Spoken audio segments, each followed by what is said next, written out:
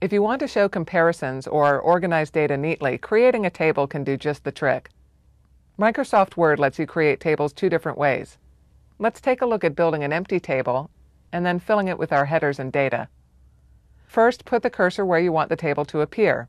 I've got a blank document, so I don't need to do anything fancy there.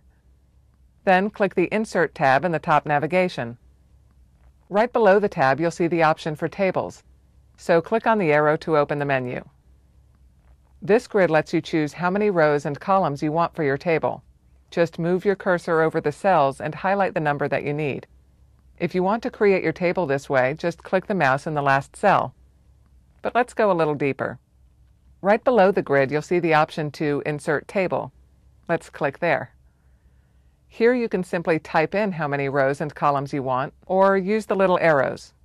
And you can also determine the column width or have it auto-fit to the contents or the window. I'm going to set a fixed column width of 1.5 inches. Then click OK. The table appears in your document and it's ready for you to add your data. You'll see you're also in the Design section of the Table Tools here in the top menu, so you can choose your table style and other design elements. And that's how you create a table in Microsoft Word.